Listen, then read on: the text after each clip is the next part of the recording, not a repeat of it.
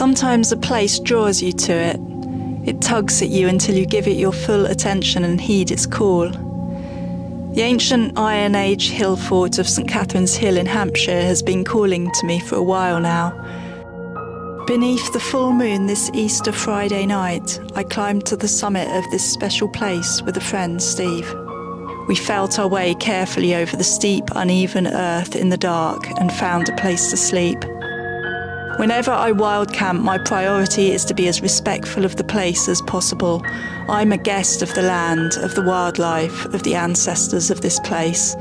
I visit gently on the earth and I leave nothing behind me of my presence other than my gratitude. That's what the wild camping ethos of Leave No Trace means to me. It was a cold, icy night and I got about 2 hours sleep. Yeah, very tired, very cold. We've had stars, clear skies all night. Just at the time of the pre-sunrise moment, a deep fog has descended. After waking in the dawn, I looked for the sun, thinking of the people who came before me over the centuries who have watched from this hill for it to rise and bring them another day. I'm joined by another friend, David. This hill has been rich with meaning since people first lived here 3,000 years ago, long before the city of Winchester was built below it. After the ancient Celtic Druidic people and after the Iron Age hill fort was long reduced to its ramparts, in the 12th century a Norman chapel was built at the centre of where the beech grove grows on the summit. The chapel was called St Catherine's, giving the hill its name. All that remains of it now are a few scattered stones amongst the trees. The feeling of the past is almost tangible here. Beneath the hill to the east is Plague Pits Valley, where mass graves were dug for all the bodies from the Great Plague to be thrown unceremoniously once the cemeteries were all full. I walk through the misty dawn, searching for the elusive sun, catching occasional glimpses of rabbits and calls of birds.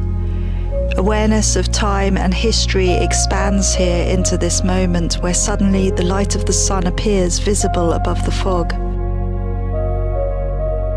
The same sun that has shone on all of us who have ever lived.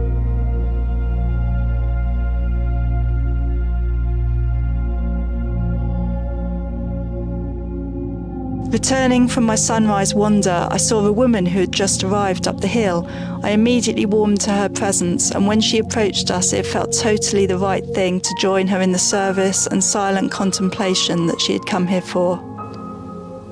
It can be wonderful when strangers meet, perhaps of different faiths or none, but connecting with the intention of sharing reverence, love, and honouring the living presence of whatever name we place upon our source of hope and our spiritual truth.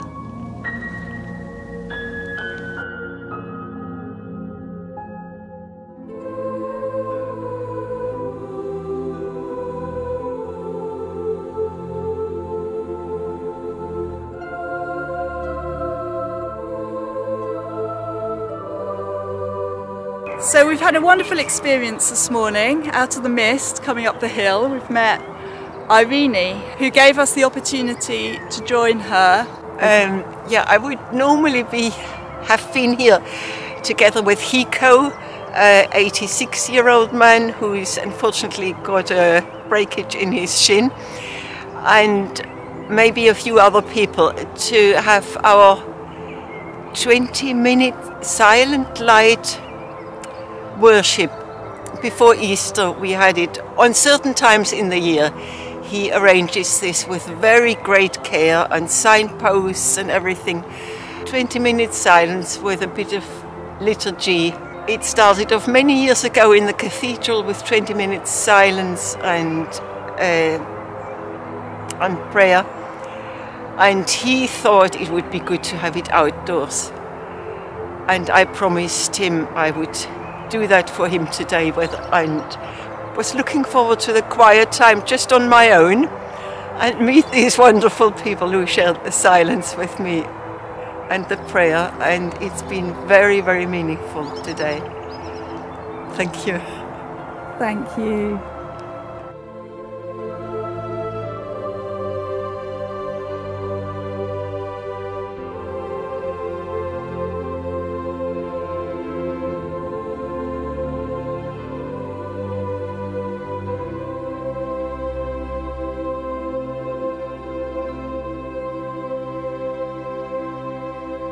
A beautiful feature of this hill is the Mizmaze, a rectangular labyrinth cut into the chalk beneath the summit at the side of the beach copse. Its medieval design is thought to have been cut in the 17th century. Unlike a maze, which is designed to confuse you, the labyrinth is one continuous winding path to the centre, so that your body can just follow it, leaving your mind free. It's traditionally connected to spiritual practice, and mostly in recent times is used for personal reflection, meditative walking, and resolving questions that you bring to it. Or of course for playing and running along, especially if you're a child. Its 624 metres took me about 20 minutes to walk in and out. My visit has felt nourishing and renewing, magical and holy. I celebrate what humans have always celebrated, the return of the light and the return of life. I leave with my heart feeling a little bigger and a little more golden.